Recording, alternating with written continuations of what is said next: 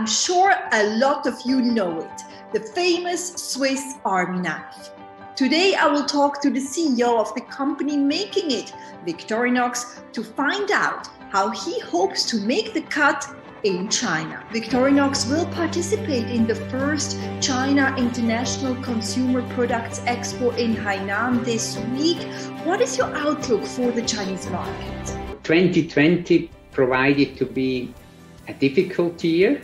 The coronavirus crisis resulted in a dramatic drop in our overall sales of almost 30% compared to the previous year.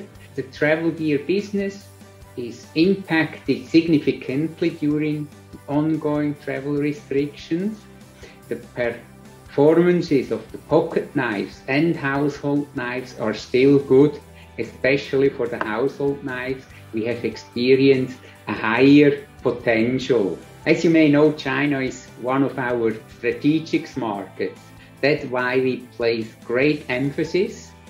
Our sales strategy there foresees a strengthening our already existing business base and to further expand into untapped business opportunities. But we will also continue to develop special products for the Chinese markets, such as the Chinese Zodiac Swiss Army knife and the China Culture range Swiss Army knife.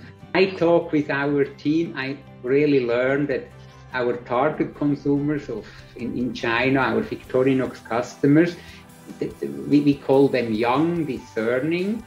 Among young people, the latest consumer trend is personalization.